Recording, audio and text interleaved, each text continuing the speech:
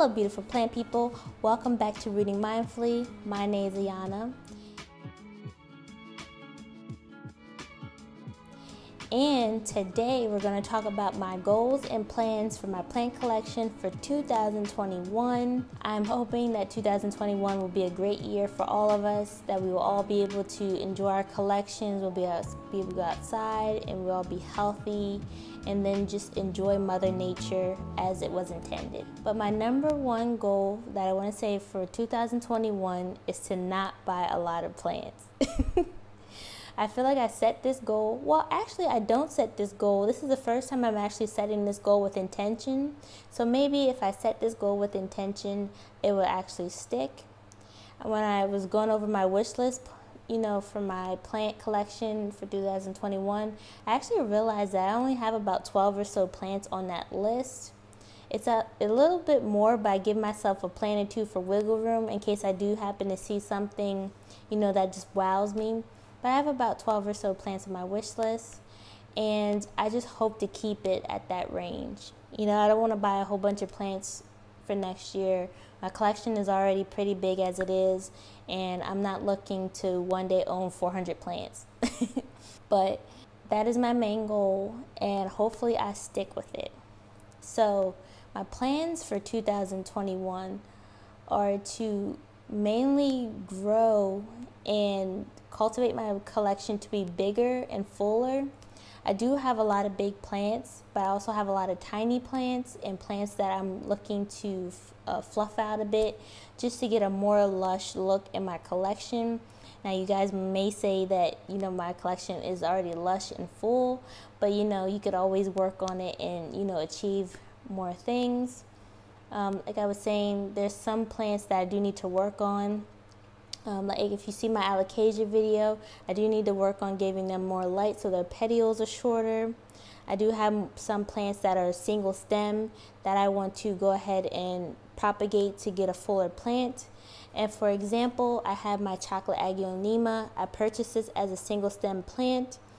What I'm going to do is I'm going to go ahead and propagate this plant so that way I can have a much fuller plant. And I'll probably do a video on that if you guys are interested to see that, to see how I achieve a fuller look. But I have a couple aglaonemas that I want to propagate.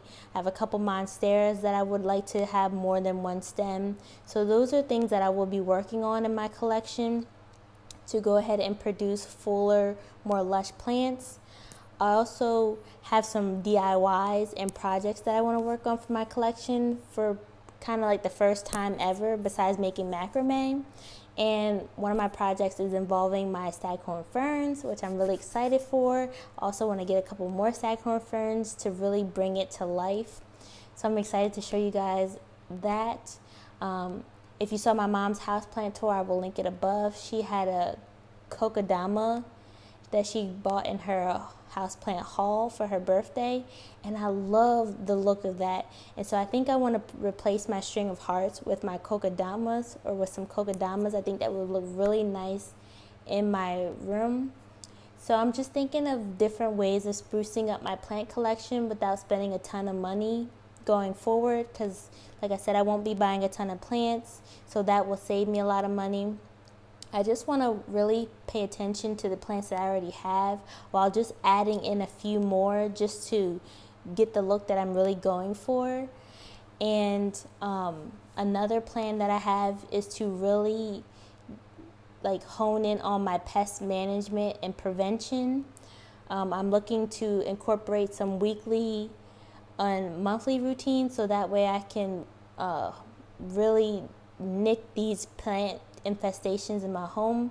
I don't have a ton of infestations, but just seeing what the thrips did to a couple of my plants, I was not a fan of that.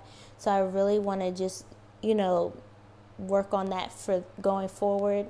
And if you guys want to see a video on that, I can show you what I'm going to do for my pest maintenance and how I schedule it into my work it into my schedule. I do write these things down in my planner so that way I can remember when I did things and what I used to see what is working on my collection.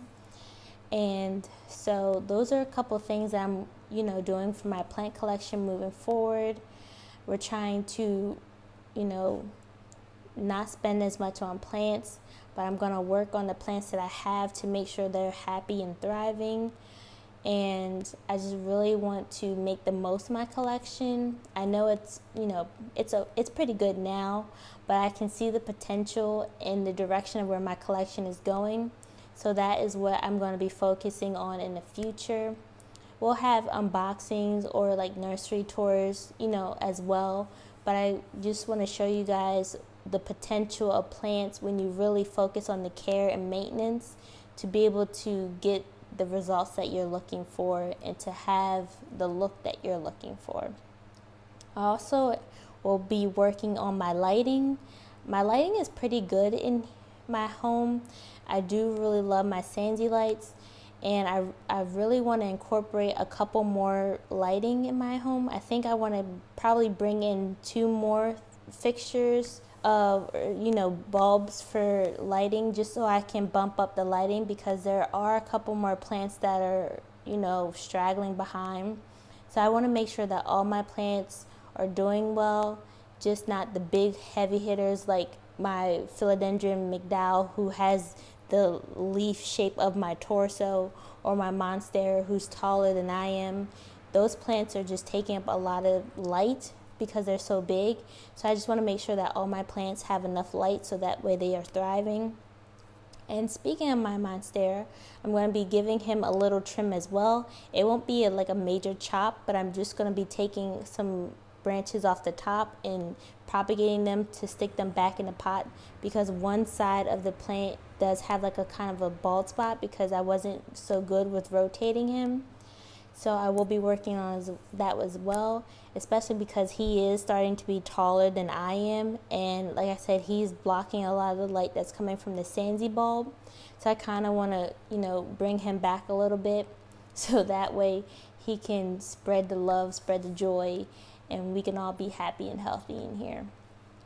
So that's the, you know, a couple things that I'm working on for my plant collection moving forward. Let's see what 2021 has to bring us. I just want to thank you guys for always having such nice comments. Thank you for supporting me. I just want to let you know that I really, really appreciate it. It means everything to me. But as always, please like my videos, please subscribe. If you can, hit the notification so that way you know when I put out a new video. I'm also going to put up another subscriber comment so that way I can highlight you guys as well, because you mean that much to me. But I will see you in the next video. Bye.